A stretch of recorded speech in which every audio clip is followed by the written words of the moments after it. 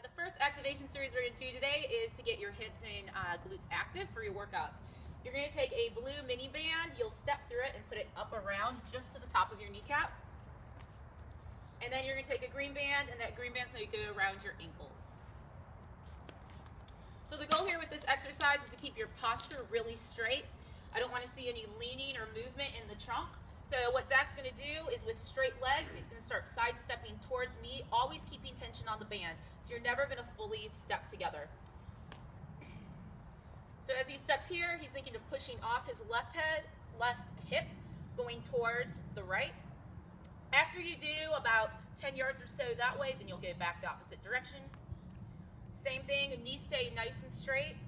After you do straight legs, you're going to go into a bent knee. So then he's going to sit back into a little mini squat, keeping his weight over the middle of his feet. He's going to basically think of sidestepping towards me like he's marching. So I don't want to see knees caving in, just like you don't want to when you squat. Again, about 10 yards to the right, and then he'll go back 10 yards to the left. Remember, you do this before all of your workouts. This activation sequence is to warm up for all of your squats.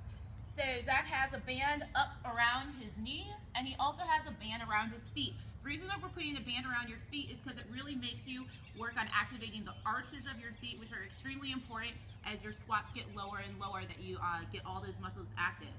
So first he's going to do just a slow squat. Squatting down, using the blue band to track his knees over his toes. He's not trying to push out extremely wide and try to break that band, but just to get that alignment of the hips, knees, and ankles. After you do a couple here, what we're going to go do is we're going to add some speed to it. So think about this for your squat, cleans, and snatches. So he's going to drop and try to get his hips down as quick as possible, keeping that alignment. So for both of these, all you need to do is about 10 reps. After you do that, we're going to add an overhead squat position. Take a yellow band, which is the lightest. It's going to go around his forearms. First, we're going to start slow, just like we did with the squats. He's going to pull out on that band, getting his shoulder blades active, slowly going up and down. If you feel like you can't control the overhead squat and that your chest wants to come forward, you want to pause and sort of work on using that overhead position, pulling on that band to get deeper. After you do about 10 there, now we're going to add a drop squat in the overhead position. So quickly, his arms are going to go overhead as his hips go under.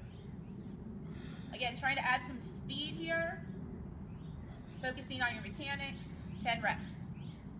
This activation technique is for your shoulders and your shoulder blades, especially to get ready for any type of front rack and clean position. You're going to lie on your back, bend your knees so that your feet are flat. The band goes around your forearms, and then you bring your arms up straight overhead.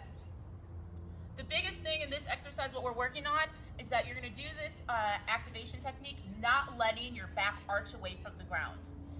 Rotate your hands backwards and bend at the elbows to a 90-degree position. The goal here, as Zach moves his arms overhead, is that his arms, elbows, and hands stay in one line. He's not going to arc his back here, so he's bearing down, as I call it, through his trunk, which is activating his obliques. He's going to hold that position just for about 3 seconds and then come back down. This is a really hard activation technique, so you are allowed to rest between each repetition.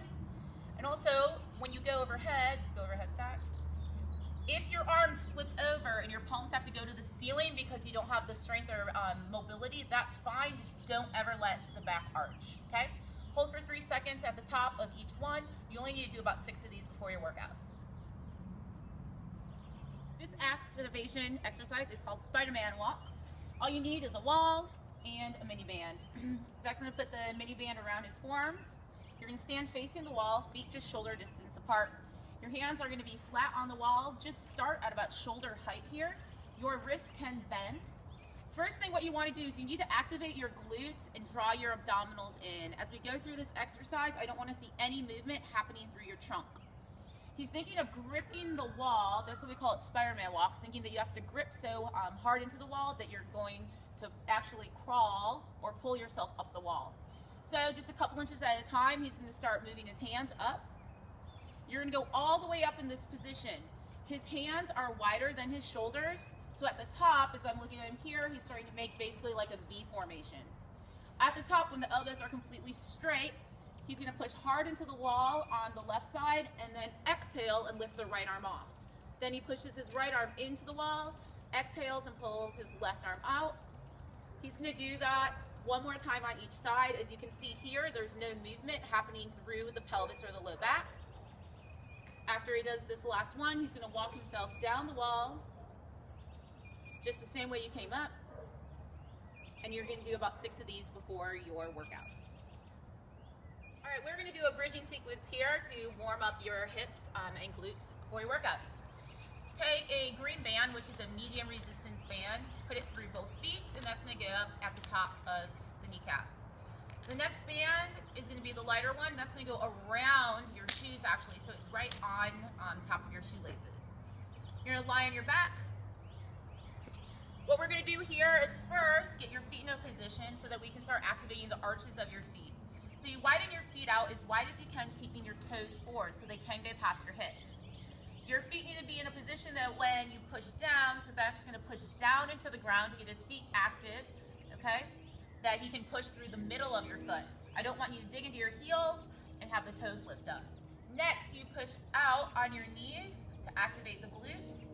Then he's gonna tuck his pelvis under, pull his abdominals in and bridge up into the air and hold there for 10 full seconds, focusing on the strength in the arches and the glutes. If you look at him from the side here, you're gonna see his back is not arched. You almost wanna think about creating a hollow body position through your trunk. After 10 seconds, he'll lower back down. You'll relax your knees and take a break between each rep, and you'll do 6 of those.